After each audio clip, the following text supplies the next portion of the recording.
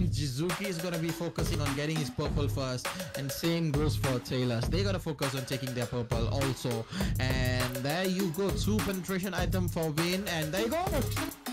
And some still by Zega. I don't know why 3 of them are pretty low, and look at that. Oh my god.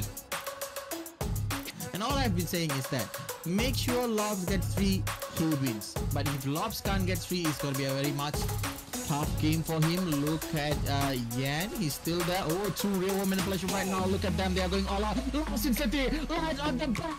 There we go. This man is burning every single one, but he does not even flinch here. Lobs, that was a beautiful and oxygens all over the line of down has been collected by him. Wow, man.